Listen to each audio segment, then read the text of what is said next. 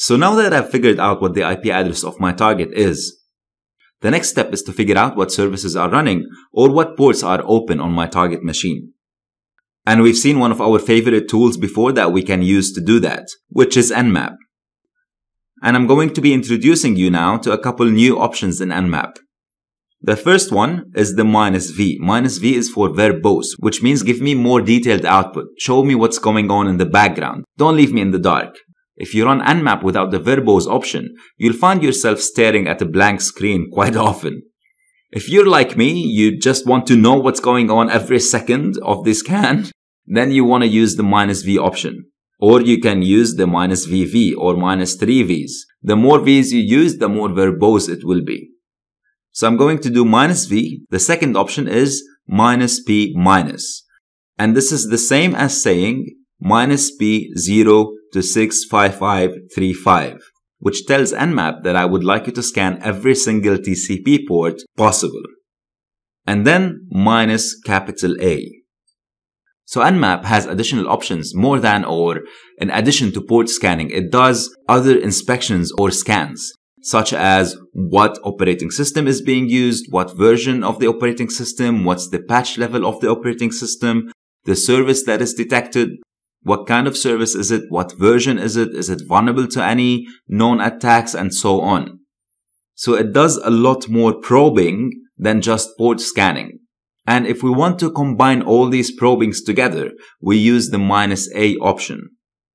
Now keep in mind that the -A option will take a lot more time than just a regular port scan. And because now we're trying to hack this machine, we want to know as much information as we possibly can about it. So I am going to be using the -A option. Next, I will specify the IP address of my target. And last but not least, I want to specify the output. I do not want Nmap to just display the output on the screen. I want it to be saved to a file. And as we have discussed before, Nmap has three different types of output. There's the regular Nmap output, which is very similar to a text file, and it is just a copy of the output of the screen. There is the gnmap file output, which is the greppable Nmap. We talked about this in previous videos. And lastly, there's the XML output, and that is used to be fed into other tools, which is something we talk about in other courses. For now, what I want to do is I want to save the three formats of this output, the Nmap, gnmap, and the XML file. And to do that, I do -O for output and -A for all, which means save the output in all the different file formats. And I name the output file. In this case, I'm calling it Metasploitable2. And I hit enter. You notice that Nmap immediately starts to discover open ports. But because I am going to be scanning every single TCP port, plus doing the version scanning and the vulnerability scans and so on, which I'm doing using the -A option, this is going to be taking a significant amount of time. You can see here on the screen, Nmap telling me there's 5 minutes remaining, and then that jumped to 9 and 14, and now I'm stopping at 37 minutes remaining. That's 37 minutes to scan one IP address. That's a lot of time. Imagine if you're doing that against 20 or 50 or 100 IP addresses in a penetration testing or ethical hacking project. So I stopped the scan here using the keyboard shortcut Ctrl-C, which we talked about in previous videos as well. And I'm going to introduce you to another option in Nmap, which is the timing option. And this is the -T followed by a number. The number can be anything from 1 to 5, 1 being the slowest, and this is used to avoid intrusion detection systems, for example, but that can be very, very slow. And -5 is the insane scan, which is insanely fast. The problem with insanely fast, though, is that it's not extremely reliable, obviously, because Nmap just blasts out packets, the scanning packets, and waits for a very limited amount of time for the response. So we can only use that if we know for sure that the network that we're using is extremely reliable.